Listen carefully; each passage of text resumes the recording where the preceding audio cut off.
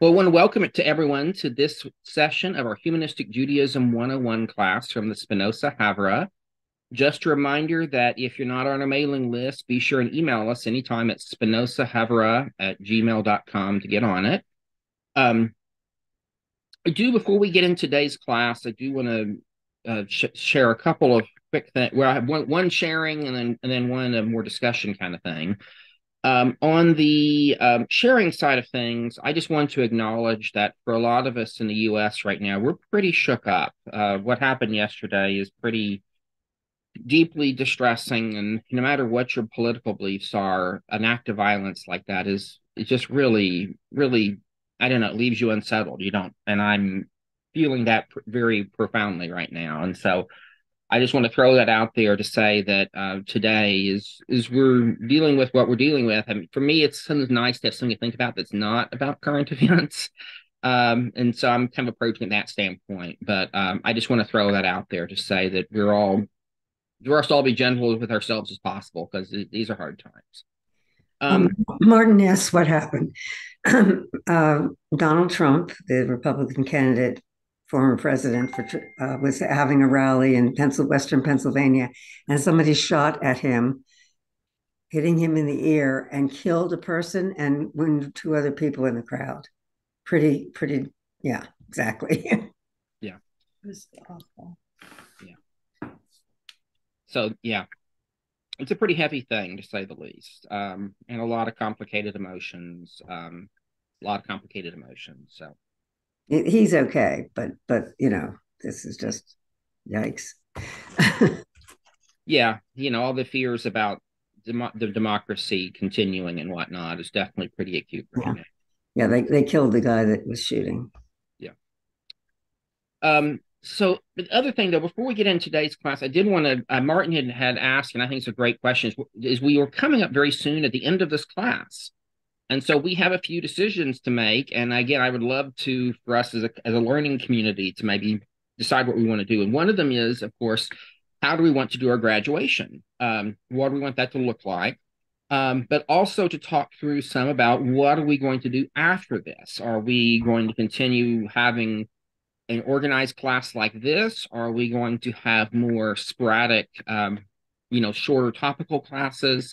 I do think there's some interest. I've heard from several of you'd like to keep learning, but I think what I've heard so far is a lot of folks saying, I'm not sure I want to commit to a year-long class, but I do want to keep learning. And so let's talk first about the graduation part. I think we initially were thinking about that happening sometime maybe around the high holiday time. Was one of the possibilities we'd considered. But what would that look like? What would the service look like? What are you hoping for? I guess I'd ask it that way in such a service. So I guess I first want to know when it's going to be so I can save the date if I can, you know. mhm. Yeah, absolutely. Yeah, we need to get that pinned down.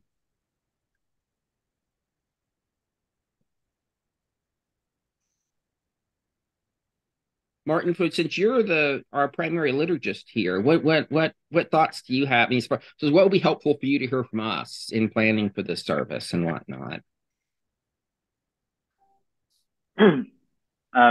Just whether people want it to be a group thing or whether they want it to be an individual recognition, like an adoption ceremony for those that are new to Judaism, or it can even be an adoption of humanistic Judaism for even for people that grew up Jewish.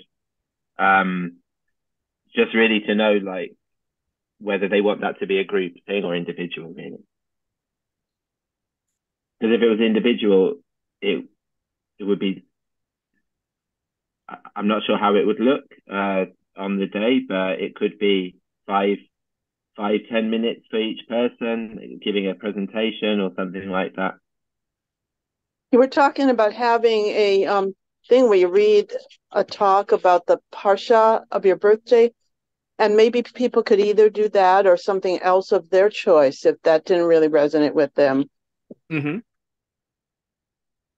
Yeah, I think there'd be some choice that you would get to pick what you'd like. You'd have some guidance from us about it, but it would be up to you to decide what you want to speak about. And it could be It could be the parashah. It could be something else. We'd be there'd be some choice there. I mean, that's very much a humanistic Jewish thing, is that there'd be choice. I Well, am, sorry, go for it, Martin. I would be keen to have kind of some kind of recognition ceremony for people that have completed it, especially for people that were completely new to Judaism. Mm-hmm. And also a recognition of the fact that people have been dedicated to the community for the entire time, etc., etc. Mm-hmm.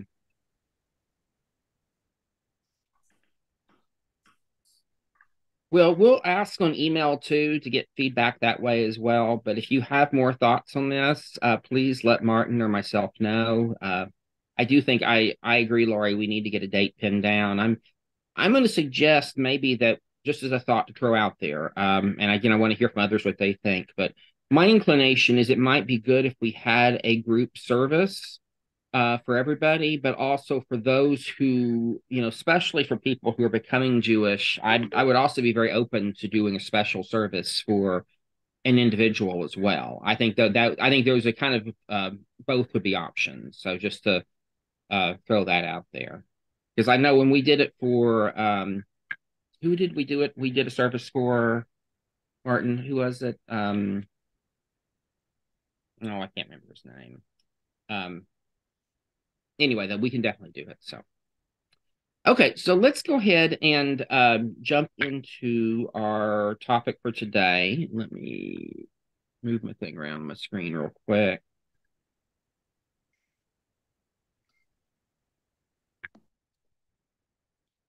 And today's class will be pretty participatory, particularly for the second half of the class. But for our first half today, we are going to be focusing on Torah and Tanakh. I wanted to initially, my plan was actually to talk about, for us to discuss all Jewish writings, significant Jewish writings, but that's just too much for one session. So instead, we're going to focus on Torah and Tanakh. And so in today's class, we'll be doing the following things. First of all, we're going to define some terms. After that, we're going to discuss the idea of genre in Tanakh and why that matters and why understanding genre can be a helpful tool for us. We then will discuss some of the liturgical use of Tanakh in Judaism. After that, we'll compare and contrast Jewish and Christian ways of engaging with Tanakh. And I'm doing that particularly because, one, that's what I know, but also for many of us, we live in majority Christian cultures. And so understanding that how our neighbors engage with our scriptures looks quite different than ours, and to understanding a little bit about that. And then finally, the latter part of this, we're going to be dealing with a more practical issue, which is how do you put together a Devar Torah? And part of that is we're going to do that as a group, just very informally here. We're going to do breakout groups and play with a parashah for a little bit, do some, and then we'll come back and talk about it some. But really what we're trying to do is just doing kind of a little snapshot of what you'll be doing on your own when you write your own Devar Torah. So, but I know I know it's a big jump to say it sounds like a really intimidating, scary thing. And so my hope is we can demystify that a little bit today. So first of all, let's talk a little bit about definitions. That seems to be better. So I'm trying to make it so I can see chats and okay, there we go. So the word Torah is a word that has many different meanings. First of all, it can refer to the 5 books of Moses. Now, we don't have time to go into this today. When I say 5 books of Moses, I'm referring to the legendary attribution. Most people do not believe Moses literally wrote the 5 books of Moses, but they are still traditionally ascribed to him. Torah can also refer to the Torah scroll, the physical scroll that contains the 5 books of Moses, a physical object. Torah can sometimes refer to all of Tanakh, which we'll define that in just a moment. And then finally, Torah, and what I find a very provocative idea, can refer to Jewish teaching more generally of all kinds. By the way, as in chat, someone asked, define Devar Torah. Devar Torah literally means a word of Torah, a bit of Torah. But more colloquially, it's usually referring to a short talk, taking a Torah passage, but then riffing on it, taking it and expounding upon it, applying it, maybe giving a midrash, maybe there's many things it can look like, but it's basically a reflective talk that often is beginning with Torah. And again, often it's with a parashah, with the Torah portion, but it can also refer to any kind of Torah, any kind of teaching as a starting point that you're springing from.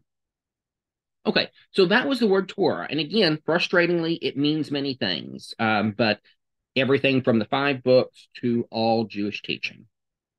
The next word is Tanakh. Tanakh also is another word, is also, you can refer to it as Hebrew scriptures or Jewish Bible. Basically, Tanakh is a mashup of 3 Hebrew words: Torah, those 5 books, Nevi'im, prophets, and Ketuvim, writings. And we'll discuss this a little bit further down the road. But these three major big pieces, components of Tanakh, though the bits of those words are smushed together from the word Tanakh. Now, these texts are also found in what Christians call the Old Testament, but with a few differences. First of all, the order of the books is different. They lay theirs out differently than we do. They are also, the 2 traditions combine the books in different ways. And so the count is different because I forget which is which, but I know at least in a couple of cases, one side has them as 2 books and the other side has them as 1 book.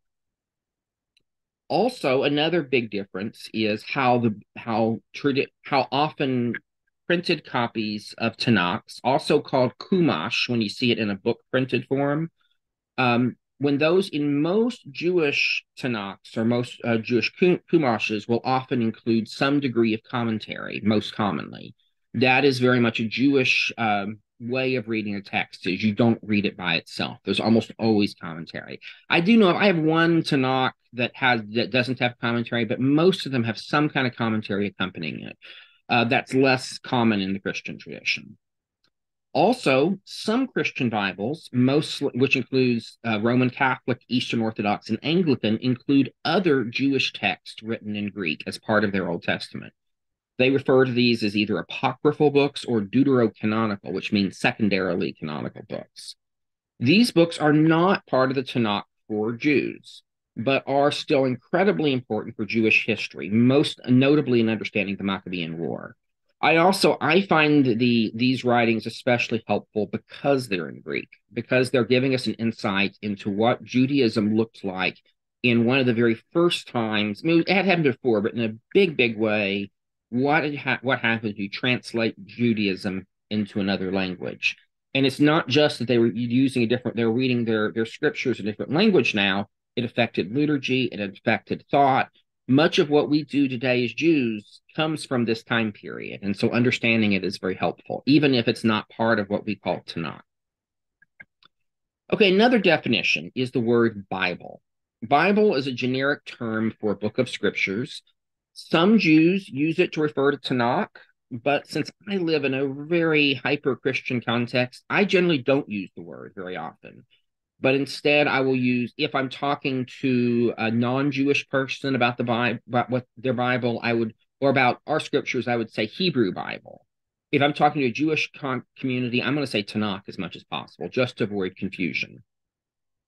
Finally, there's the concept of sacred text or scriptures. This is a tricky concept for Jews because we have many texts written after Tanakh that are also deeply important and have great value and resonance for us in different ways. And I'm going to share screen let me pull this up real quick. I really liked this list that I found on Wikipedia of all places, and so I want to share it. But it just gives kind of for lack of a better word, kind of an outline of see, there's share screen. Okay, it says it's a basic structured list of the central works of Jewish practice and thought. And so this is how they break it down. But I think it's a pretty decent one. So Tanakh is of course very central, but beyond that, you have the works of the Talmudic era, you have Midrashic literature, you have Halakhic literature, you have thought and ethics, you have Siddur, and then and Jewish liturgy, and finally you have Piyut, or classical Jewish poetry.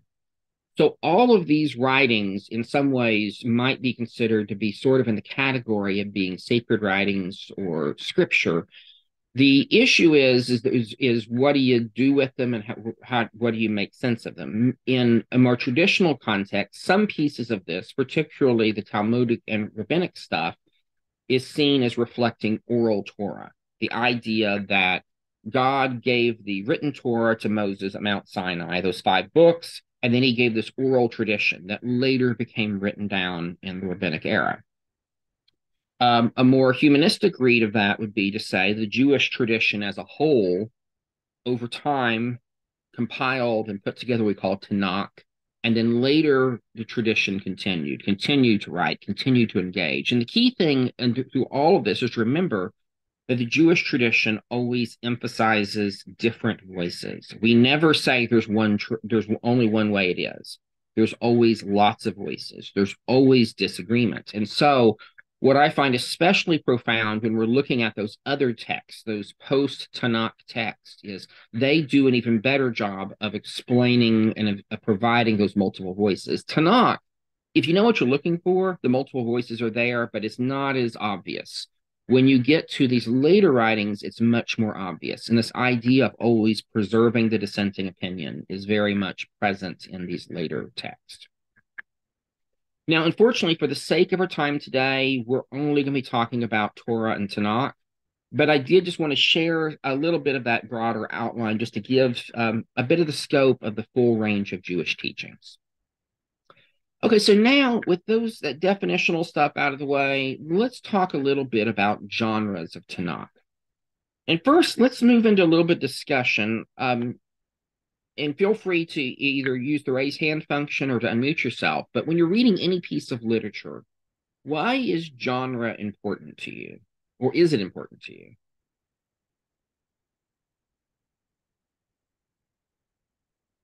Ziania? Thank you. Hi.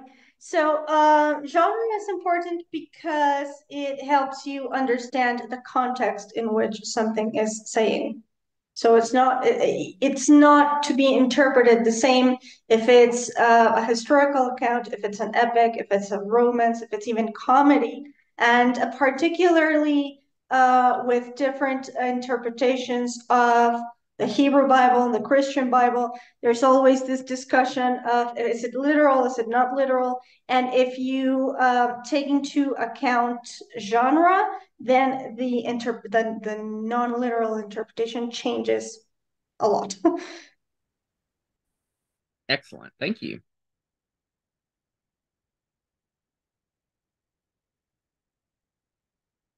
Gabrielle wants to speak. Yeah. Gabrielle, you're mute. Oh, there you go. Yeah, okay. Can you hear me well? Yes. Okay. I found out for myself that different genres, in my case, imply different ways of reading and reacting to the text. I know that Hebrew, classical Hebrew poetry is nowhere like what we consider poetry in the sense of rhymes and stuff like that. But still, there is a way of a cadence. And when I read poetry, I need to fall into the cadence of that to try to kind of like, it's more of a feeling thing. It's less information only for the prefrontal cortex. It's I even think I have to breathe with it. I don't know how to say it. But, and also you have, I mean, from chronological things to pseudo biographies or genealogies or stuff like that. It's quite different. Sometimes you feel you're reading a play. I mean, he said, the other one said, stuff like that. And other times you feel you're reading just a genealogy or a chronology, and poetry, of course. And also, well, for the people who study Bible, they usually identify like poetry as being the earliest layers of original text that were incorporated into the Torah and Torah. So that's just about Torah, not all literature. Thank you, Laurie. I think the genre can also tell us about the historical period, like that might maybe certain times when it was more common to write something in poetry, while other times might have a different format. And it would tell you about the history and the context in which it was written. It also might appeal, like other people have said, to different people. Like some people might be more receptive to reading poetry, while others might like to read a story or an allegory, about something, and others might want to read just, you know, writing with lists of rules. It just depends on people are more receptive to different ways of learning. Excellent. So thinking about Hebrew scriptures, what are some of the genres and subgenres that we can think of? And especially ones that, that you might find especially engaging. What are some of those genres?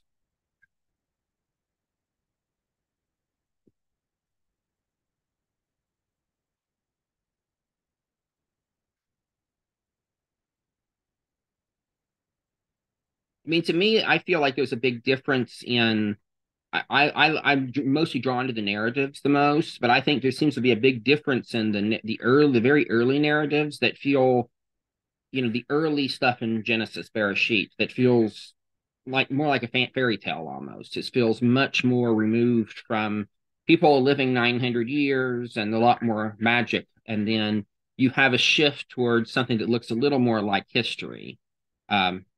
We also we have a few hands raised. Before we do that, I'll read a few things in the chat. Gabrielle mentioned legends.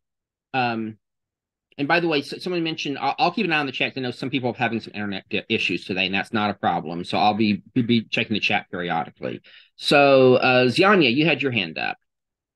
Thank you. I'm guessing Martin and I are going to mention the same thing, Song of Songs, basically.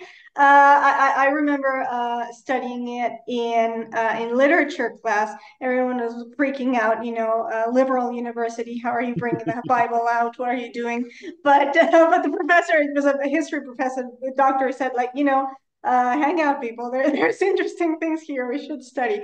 And so we were studying a Song of Songs from a literature point of view, and well, it was really interesting. And I don't know if that's what Martin is referring to, erotic poetry. Yeah.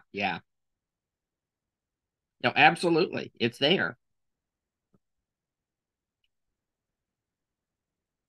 Lane. There's genealogy Mm-hmm. and poetry and songs of a non-erotic variety. Mm-hmm.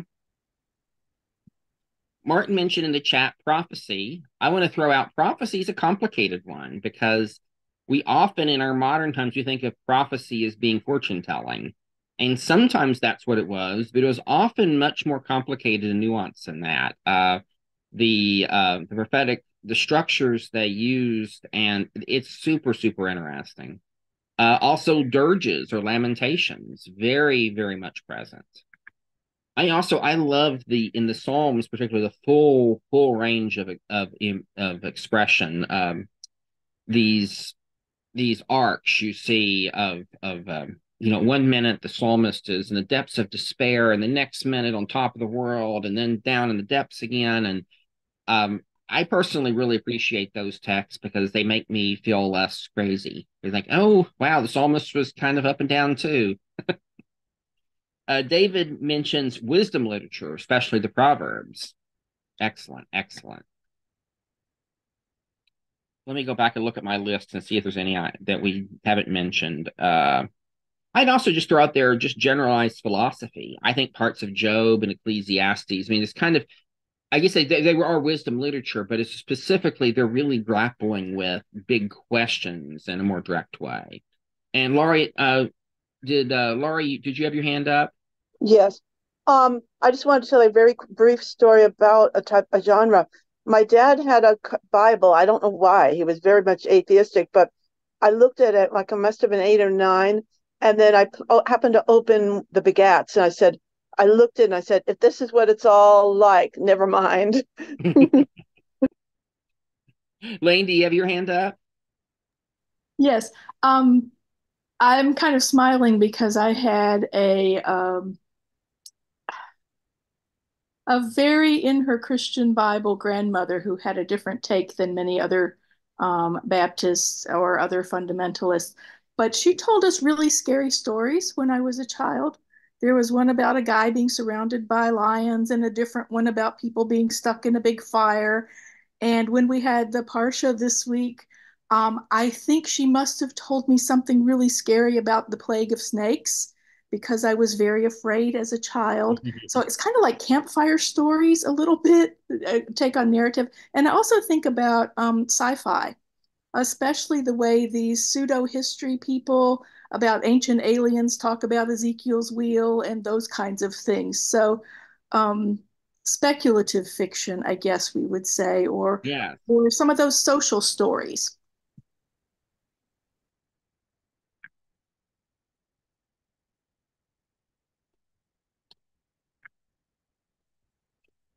Yeah, the genre piece is so interesting. And I think that's one of the things I would say more generally about Hebrew scriptures is it really is a library. Absolutely. Oh, also Rebecca mentioned epic poetry. Absolutely.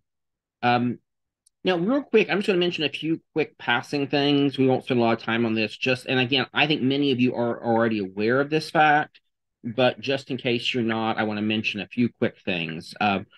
Authorship is very messy. Much of the Hebrew scriptures, we really don't know who wrote it. There are one of the better theories is called the documentary hypothesis about how the five books came to be, which is of at least four different sources coming together. One, I'm not going to go into detail about this, but just to mention this in passing, that is the academic consensus these days is that Tanakh as we know it, big chunks of it were edited from multiple sources, compiled over time. And so I think it's a helpful to me as a reader to be looking for that because it shapes how you read it, to understand that also understanding it's probably coming from prior oral tradition. There are parts, though, that do to look more like a single author, and even some that look like, well, I'll give you a great example, the Book of Ruth. I think there's a lot of good arguments that it is a novella, and it's written in the structure that we are expecting from a novella. It reaches a point really a crisis point quickly. It's resolved, it's ended, but in an arc that's not very common in the ancient world at all at this point in time. So there's a lot of different so there are some books that, like a book like that, may have had a single author, but many others did not. Another thing is language. Almost all of Hebrew scriptures is in Hebrew. There's a few exceptions. I believe in the book of Daniel, there's a few sections that are in Aramaic, which is a language very similar to Hebrew, but otherwise, Hebrew is the language of the Jewish scriptures. And that is a significant thing for us because in the Jewish tradition, we keep going back to Hebrew even when we use translation, in ways that I don't think Christians do very much. But in the Jewish tradition, even for folks who are not Hebrew fluent, there are so many resources online to look words up to try to understand better. It really does give us some insights we wouldn't have otherwise. And so I do want to throw that out there. So the next thing I want to talk about today is briefly talk about the use of Tanakh in liturgy. And because of our time constraints, I'm focusing on the practical today. What is the bare minimum that you might need to get started in your Jewish life, or deeper Jewish life, at this stage of wherever you're at? And so one of them is, how do we use Tanakh liturgically? Or in other words, how do we use it in services, in rituals, lives, and holidays, and all these contexts? And so traditionally, how that's played out is that you have a system of parashah, or Torah portions. So the entire five books of Moses is split into chunks to line up with each week of the year. Because the Jewish calendar is kind of complicated with leap years and leap months and all this business, there are some weeks of the year where you'll have a double portion. So they have combined them to two. But for the most part, Jews around the world are on the same cycle. Now, you get into the weeds, there are some complexities. For instance, I know at my Reformed temple that I know they always say at a certain time of year that we're following how they do it in Israel, another part of the year we're not, and I still don't understand the difference. Someone who's smarter than me can explain the difference, but I think there's often, depending on what part of the year you're in and what part of the Jewish movement, Jewish world you're in, you might be a week off, but you're within 1 week of what everyone else in the world is doing. And I think there's a lot of power in that sense of connection, which is kind of cool. Along with these Torah portions, and these are typically 3, 4, 5 chapters, so they're a pretty good little chunk of text, but it's not a massive chunk of text. What Jews do with these texts looks different in different movements. In Orthodox, and I think in conservative services as well, the text is read in Hebrew and the entire thing, with a set of, I believe it's 7 aliyah or aliyot, where people are called up to the Torah, give a blessing, and then the next chunk of it is read. And then the whole Torah portion is read in Hebrew. In more progressive congregations, that would be Reform, Renewal, Reconstructionist groups like that, you're more likely to see that they'll be using the Torah portion, but they'll only be reading maybe 3 to 6 verses. So it'd be a more typical situation. I know in my Reformed temple here in Oklahoma City, that's the custom, that you have someone called up to Torah, they give the blessing, and then someone else, occasionally it'll be the person doing the blessing, but usually it's another person that reads the Torah in Hebrew. Some people chant it, some people just read it. And then the most common practice is the person, after they've read the Torah passage, those 3, 5, 6 verses, they'll then translate it on the fly into English. And then that's the Torah part. And then I will mention in some services, particularly in the humanistic world, it is not uncommon that there is not a Torah reading at all. Or there may be a reading from another text, often kind of taking the idea of Torah, meaning not just the 5 books. And so this is where you're going to see a pretty big difference in how different Jews deal with the text. I do think, though, even if you're in a community, and like ours, it does not always use the Torah portion each time, I still think there's value in knowing what the Torah portions, tracking with them, because it helps you to understand what the rest of the Jewish world is dealing with. I also personally find value in Torah portions because they force me to engage with text I might otherwise ignore. It's easy to do that, but I think there's value in wrestling even with challenging, difficult text. By the way, in the chat, Gabrielle said aliyot is plural from aliyah, that is going up to the lectern to read, and that's a really good point. The idea, by the way, when we talk about someone being given an aliyah, it means they're being given the honor to go up the bima, just as Moses went up Mount Sinai to receive revelation. When you go up the bima to read from Torah, then you're doing your aliyah, metaphorically speaking. So the other 2 categories of text that I want to talk about liturgically are Haftorah, which is another set of liturgical. It's basically it's selections from the rest of Tanakh that line up with the Torah portions. And sometimes when you're reading Haftorah and you're reading alongside the Torah portion of the week, you can see, oh, I totally see why they picked this Haftorah. Other weeks, I'm looking at it, I'm thinking, I don't get it at all. And that's just how it is, at least in my experiences, that sometimes I can see the connections, sometimes I don't. Sometimes you can see the Haftorah might line up with the holiday that's involved with this time period, while the Torah portion doesn't. There's a lot of possibilities here. But Haftorah is this supplemental reading from Tanakh. Also, Haftorah, in some ways, has another important cultural resonance, which is in the early days of when Bat Mitzvah, which is the B'nai Mitzvah service for girls, was first inaugurated. Initially, more traditional Jews would not let girls read from the Torah, but they could read from the Haftorah. And so for a long time, and because of that, though, there's actually been a lot of female authored commentary on the Haftorah because of that history a little bit. Now, today, that is not the practice in most of all all forms of liberal Judaism. Now, women can read from Torah just like men. That's not an issue. But once upon a time it was. And so because of that, there was a time that Haftorah had this kind of different resonance. The other category that I think is important to talk about liturgically are the five megalot. The five megalot are separate scrolls. So they're not part of the Torah scroll. They're separate, smaller scrolls. And they're scrolls for the Song of Songs, which is read at Passover, the Book of Ruth, which is read at Shavuot, the Book of Lamentations, which is sometimes read at Tisha B'Av, Ecclesiastes, which is read at Sukkot, and Esther, which is read at Purim. However, I have learned that there are some differences between different Jewish branches, and I'm not meaning denominational, I'm meaning cultural branches. I mentioned Ashkenazi and Sephardim, there are different traditions about the five megalot and whether they get read. And so I'm not going to go into the detail of that. I'm only mentioning that in passing, that I'm not saying that universally all Jews read these five things on those holidays, but just to say that some do, but those complexities we won't get to go into today as far as which groups use which ones.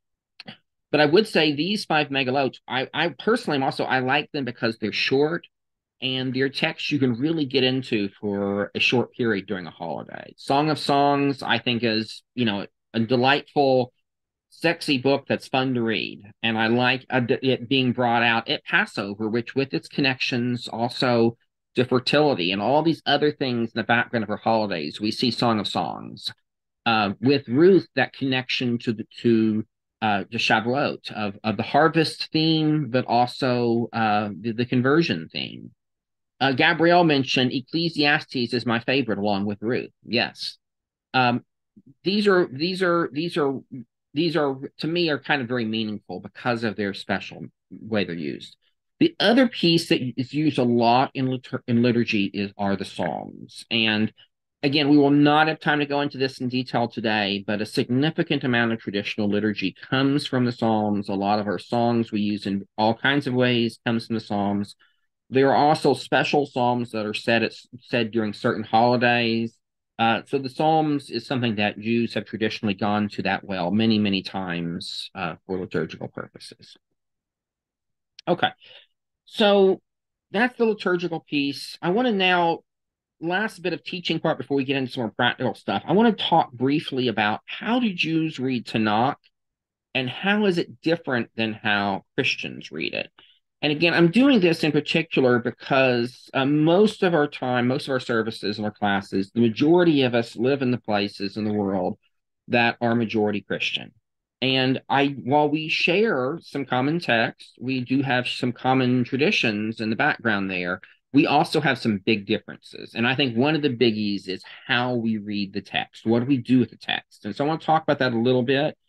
And this is going to be oversimplified, but it is what it is. First of all, I think that Christian interpretation tends to focus a great deal on finding out what is the right interpretation. In other words, it's saying you can read a text, and now there should be a right interpretation. And if you study it long enough, learn the context, learn this, learn that, eventually you'll come to the objectively right interpretation. The Jewish tradition does not teach that. Rather, the Jewish tradition says there are multiple shades and levels of meaning, and that disagreeing about the text is a great thing. In fact, one of our most treasured of traditions is the Kavruta method of learning. And that's where, our modern version of that in Zoom are breakout groups. But it's the idea of getting together with one or maybe a few people to talk about something, to engage with it, to argue with it, but to doing so from a place of solidarity, of collegiality, of we're in this together. We're both here to encourage each other, to spur each other on. And so part of it is and I would just say it's a different kind of energy. It is more of bringing into this that trying to capture the spirit that comes in two people, the magic in two people engaged together when they're sharing their ideas and what happens when those ideas bounce off each other. That is the Jewish tradition. Because of that, I'll also say the Christian tradition, at times, scriptural interpretation can be a solitary endeavor. The minister alone in their study, studying by themselves. Judaism, much less so. I'm not saying that Jews don't read scripture by themselves and work with it by themselves. Of course we do. But what I am saying is that most often we're seeking to bring in other voices, which means it might be flesh and blood people that we're across the table from in a Kavruta type of study. It might be in the context of the community as a whole of talk. It could be reading, going back in time, of saying, let's see what Rashi said about this. Let's see what Sephorno said about this. Let's go back to all those other commentators over time and seeing what they said about it. And the idea then is it's a conversation that transcends levels. Martin, you said in chat, Christians, at least evangelical, tend to be more sola scriptura, meaning scripture alone, whereas we have the Pardes exegesis method. Martin, I don't want to put you on the spot, but could you unpack that a little bit more, the Pardes? I've heard about that. I don't know a lot about it. I'd love to hear more. Could you unpack that a little bit? Yeah, sure. It's how you can read the Torah as the pshat, the surface level meaning, or the literal meaning. The remez, which is like the hints or the deep allegorical. Then the drash, which is comparative midrashic component, and then the sod, so the mystical. And I always find that in conversation with evangelical Christians who are always in the Jewish neighborhood in the street, that they tend to just have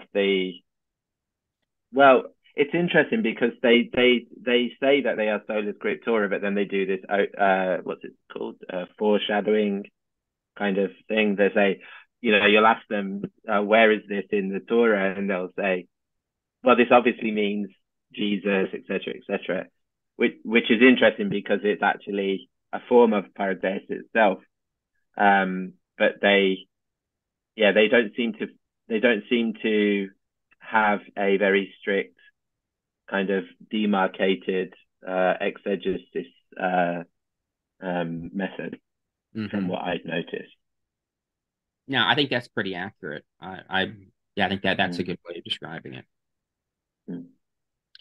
I would say too, that the big factor is the Jewish tradition emphasizes the idea that we are effectively time travelers.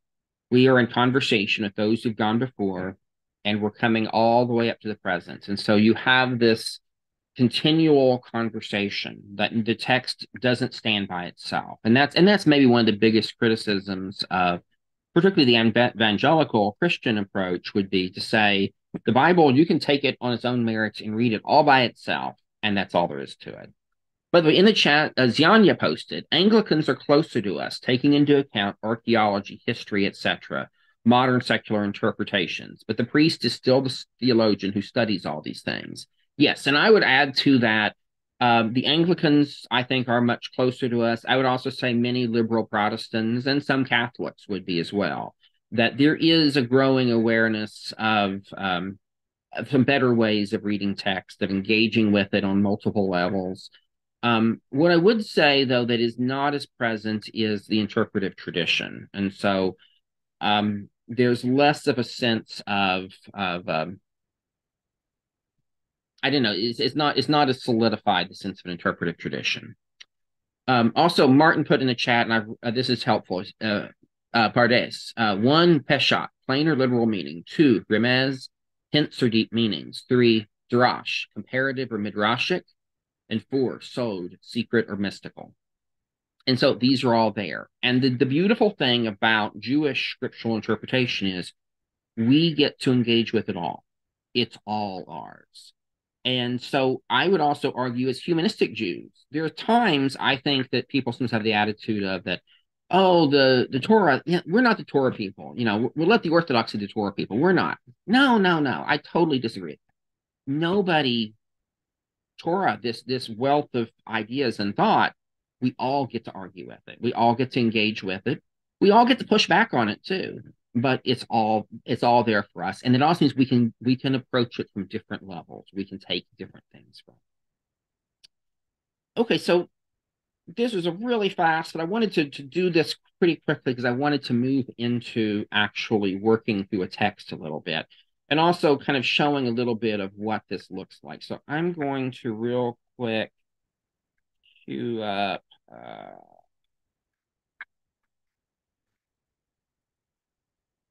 Safaria. Actually, you know what I should do? I should actually share screen for the very beginning. So I'm doing this just because Safaria, we are so fortunate at this moment in time to have this kind of resource, which just did not exist not that long ago.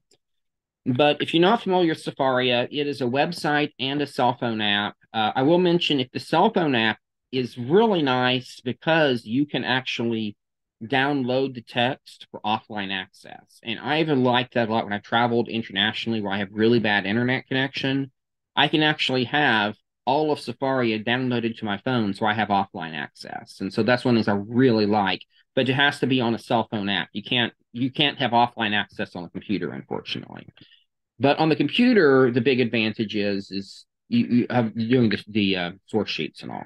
But what I want to show today is how, let's just say that we were, and we're going to do this together, actually. We're going to do the first part of this together of looking at a few things resource-wise, and then we'll do breakout rooms to talk about this. But I want to say, let's just say that we today as a group, we want to put together a Devar Torah about this week's Torah portion. So we have Safaria pulled up. I'm going to click on Tanakh.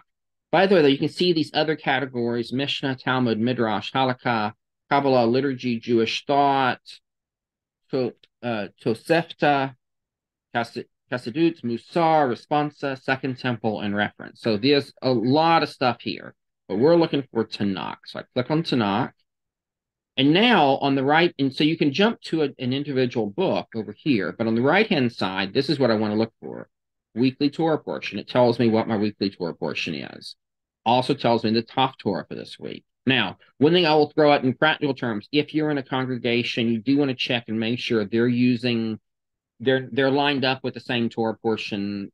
There are some congregations that use a slightly different, it's off by a week. So double check that. But assuming we know this the week, then we can have right here, it gives access to the text. And so I'm going to click there. So now that we've accessed the text, a few things about this is one is we can change the translations. And so I think I actually go right up here. I click on the translation. Is that it? No, I may have done that wrong. I did do that wrong. Let me back up and I'll go back. Maybe it pop up the... Yeah, come on. I thought it was there. Okay, here it is. So translations. So we have choices here. So I can click on this for translations. And then this gives us contemporary Torah, JPS is what's picked as the default. But you have the Everett Fox translation, Koran, which is a more traditional Hebrew translation in English, several other different translations. The 1985 JPS translation is a really commonly used one. The 1917 JPS translation to me sounds like the King James Bible, but it's there if you want it. So there's a variety of translations. There's also in a few other languages. Here it is in 2 translations in German, 1 in Esperanto. Oh, that's awesome. 1 in Persian, 2 in French. Of course, you have the Hebrew, and this is the one that's Hebrew. You're saying, why is there a Hebrew translation? Well, this is a translation into modern Hebrew, which is a little different than biblical Hebrew. And there's a Polish, Russian, Yiddish. So those are the different translations. You have choices here. But what it does in Safaria is it's an interlinear. So it shows here's the verse in Hebrew, here's the verse in English. And if I remember right, I believe, let's just pick an interesting. So I'm going to say that second word there. It looks like it's Balak to me, but I'm going to click on it. And does it yes, it says, I didn't translate the word.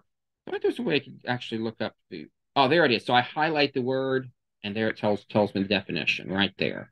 And so this is the powerful thing. Even if you're saying, I don't know Hebrew, how can I learn Hebrew? Well, just get started by highlighting a word, checking it, see what it says. Let's try something else here. Let's see this word. And I think a lot of us know it, but I'm going to look it up anyway just for fun. See what it tells us. Yisrael. And it gives you the dictionary definition. This is right here in Sefaria. And so this is the nice thing about the text in Sefaria. So then we also have under resources, we have, for instance, let's say I want to see what commentary. They have 91 different commentaries. So let's just let's see what Rashi says. Like we'll just look at this first verse here. Let's see what Rashi says. It says, Balak, son of Zippor, saw all that Israel done to the Amorites. That's the text. So Rashi said, he said to his people, and so he cites another passage in Numbers, gives us some details. So we can see this running commentary along the way, right there alongside the text. We also, though, besides the commentary, we also have Midrash. Midrash is often filling in the gaps. It's telling stories, fleshing things out as well. And we have and then down at the bottom, under resources, we have sheets, web pages. So these are things that users of this website have used. So let's look at for sheets, just giving ideas. These are things that people have created, but that cite this text. So here's someone wrote, Israel and Moab, a special relationship. Here's one, Kabbalah and Parashat Kukat.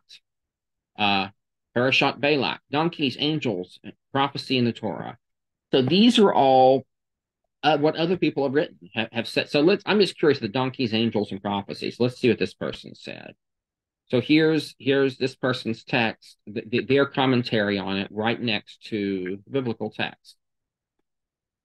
And so anyway, I wanted y'all to see just kind of the possibilities here. So I'm going to go back out, and we're almost done with the show and tell. So now I'm back to I went back to the front page of Safari, went to Tanakh, and now I want to see what Torah is. So remember, the parashat is about Balak. But let's see what the Torah. This is from Micah. And so here's the Torah. So here's our challenge for today. Well, before we do the challenge, let me real quick, I'm going to stop share for just a moment before we get into do our challenge. And let me pull up, let's look at these chats real quick before we go on. Ziania says, I love that they have Esperanto. When I don't understand something in English nor Spanish, the simplicity of Esperanto never fails to drive the message home. Yeah, I love Esperanto. It's an interesting language too. Ziania also says, Catena Bible app is an amazing Christian app, like their equivalent to Safari. If you're ever in need of their point of view for any reason, they have commentary by denominations, Oriental, Eastern, Catholic, Protestant, and non-religious academics. Excellent. I will check that out. Thank you, Ziania. So I'm going to give a couple more thoughts real quick about Devar Torah before we do our breakout rooms. For Devar Torah, essentially you're engaging with a text like we're doing today. The question is, first of all, to engage with the text, to read it, consider whether you want to read it in Hebrew as well, if you're able to, or look at some of the Hebrew words, look at it in English, look at some commentaries. And then the question is, what do I do with this? And a lot of times in the context of Devar Torah, the real question is, what does this mean for me? But really, it's going deeper. What does this mean for my community? Is there something here for my community that I'm speaking with? And sometimes the answer is no. In my opinion, sometimes there are texts that I can't find anything for. More often, there is something if you dig deep enough. And sometimes the point is, I don't agree. The text says this, and that's the wrong message for the community. So I'm going to explain to the Torah community why the text is wrong. That's fine in a Devar Torah, in my opinion, at least, in our context. The issue is, did you engage with the text? And then it's from your engagement that you're sharing. So what I'd like to do for our challenge, and we have, let's see, 1, 4, 5, 6. 1, 2, 3, 7, 8, 9. I think we have about 10. So I think we're going to do it in groups. How many were break-ins? Oh, we have 10 screens. So let's break into groups of 3s. And one group will have actually, I won't be in a group. So that'll be 3 groups of 3. And so and we're going to take about 12 minutes. So that you can talk together about, in fact, let's just for simplicity's sake, because we don't have a ton of time, let's just take one chunk of this, because there's no way we'll Let's just find a small little piece of this. Let's see.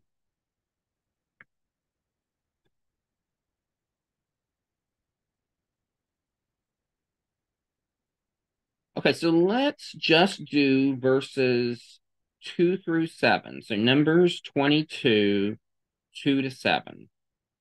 And so the challenge is, and I'm gonna actually I'll even put the link in the chat so you'll have the link to get, I think, let's see if we can, I think it'll do it this way. Yes, it will. Okay. So I'm gonna put the link in the chat, and if you want to, you may want to copy the link so you can have it in the conversation. But my suggestion for your group, for each group, is to take a moment to read the text out loud. And then after that, to talk about it, to engage with it, to see what you think about it. And then feel free to use any of the resources on Safarium or any other resources you want.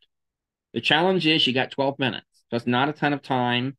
And the question we'll have is there something here that's meaningful to our community or to you as an individual? And if the answer is no, that's fine. But I'm going to challenge to say, try to find something. So What passage are we looking at? it's Numbers 22, 2 to 7. And I put the link in Safaria to the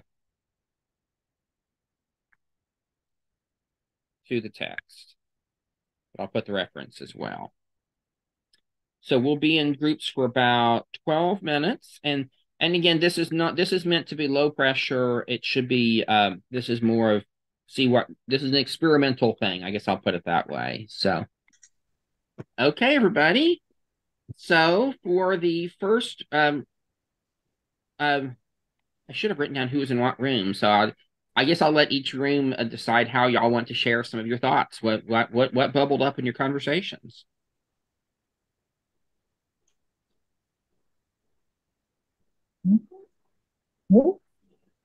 I'll start. We said there was so little there. We had like 2 or 3 things to say, and then we didn't have anything else to say. So we went on to, after a little while, we went on to read more of it, and then it was just a shaggy dog story about Balaam and his ass.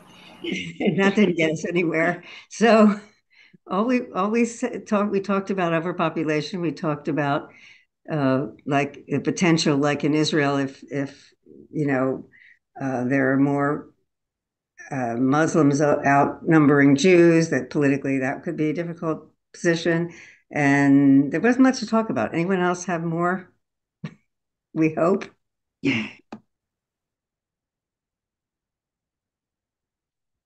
And I'll admit, I purposefully chose something kind of challenging because it's hard.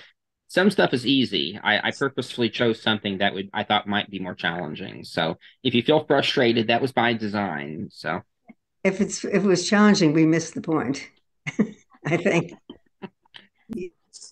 Well, Martin, I was with Martin and with Heather, and Martin made an interesting point that when one finds something challenging, one could think of, okay, or what, take it as what not to do, or take it as what are the emotions that are implicit here, and how does that relate to how we react or respond to situations. And so like I was thinking that well, commenting that even in today's world when we are scared, if you are not a firm atheist, you might at some point say, oh please, heavens or God or whatever, help me, because one wants to allay the fears or to temper down, to feel less exposed. I mean, I don't believe in the supernatural, but every time one of my pets go away, I mean, die, and me, I say, okay, he went over the rainbow bridge. I hope I meet him again, or she. So it's kind of like there's a human way to respond to fear or loss, and so it's natural that people might have felt afraid, especially because there was no empire controlling that land.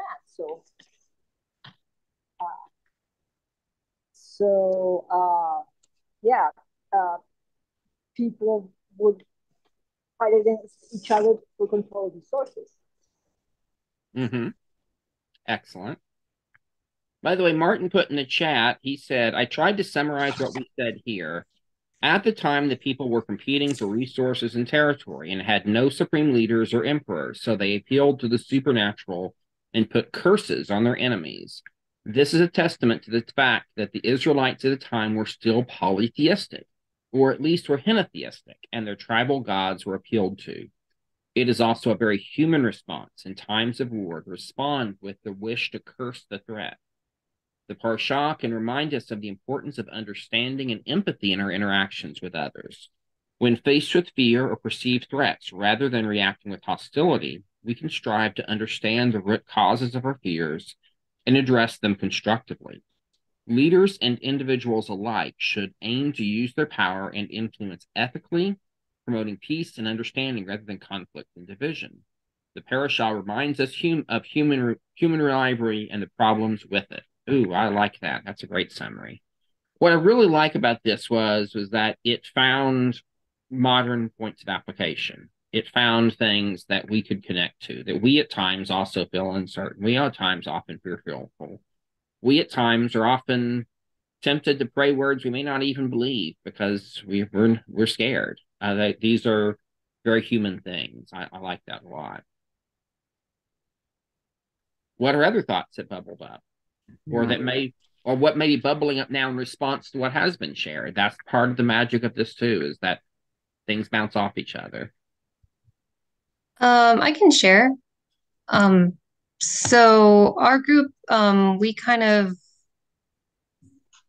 hitched on how we were seeing kind of like the cycle of violence play out in the specific text. So we looked into a bit of like, what the first line said about, oh, what did Israel do to the Amorites? Well, they kind of destroyed the Amorites and conquered them and whatnot, I suppose. And so what's the response to that? What did the elders of Midian, how did they respond to that? And what happens when we get stuck into these kind of cycles of violence, and how can we stop that? Mm-hmm. What can we do to stop that kind of thing? So that's kind of the overall reach that our group had. Oh, and how it's connected to everything that happened today. Mm-hmm.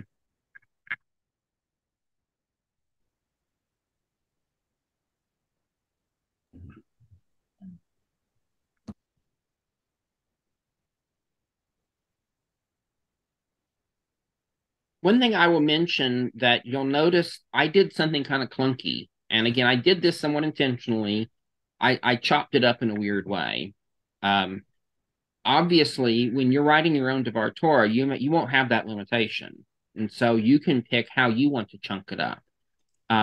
So that's one thing to bear in mind. One of the things I would say, though, is I think it's often tempting to make too big of a chunk. And the problem is when you have too big of a chunk to deal with, there's just so much you can't talk. It's hard to, sometimes there is some value that comes from really zooming in on one smaller piece and saying what is here. But I did want to throw that out there, that one of the things when you're looking at Devar Torah, when you're preparing one, is saying you have some choices here, including what you want to, even if you're saying I'm responding to this Torah portion, which particular verses you pick, that's your choice.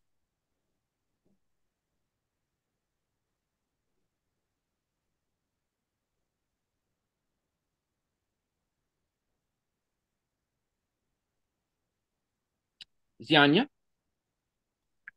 Thank you. I do have a question about the assignment. Do we have like a due date? Are we presenting it next class, or how is it gonna go? And also, because we had to reschedule this class, if all other classes are gonna stay the same, or are they gonna be moved around? So those are two questions. So on the first one, on the assignment part of it, we are going to, because many of you have been doing assignments along the way. Some of you have done some not others. So one of the things that Martin, I, and Paula and Betty Ann, we're going to work on in the next few weeks is having a list of all the assignments so you can know, make sure that you've done all the ones. We're working on that. I should have had, sorry, I'm one of these days. Sorry, train of thought. Anyway, so we're working on that. So as far as the assignment goes, the assignment is just to write something. You don't have to give it. We'd love it if you wanted to, either for an upcoming service or if you wanted to do it for the graduation service. That would be completely fine. That would be great.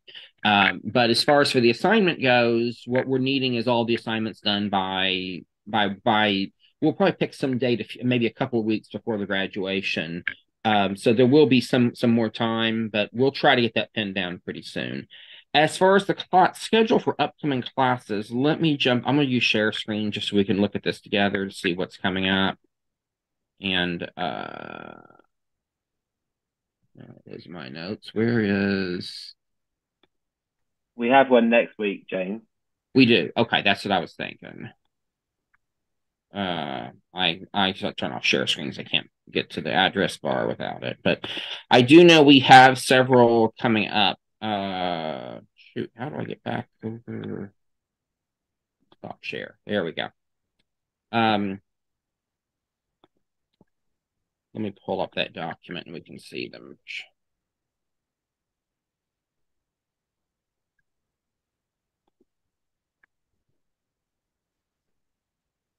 Okay, it's almost. But in any case, we try to keep the syllabus up to date. So if you look at the syllabus, it should tell you what's happening. And then, of course, if it changes, we announce that. But yeah, so here's the syllabus document, and we'll scroll down to, come on, I hit a button. There we go. So for our schedule coming up,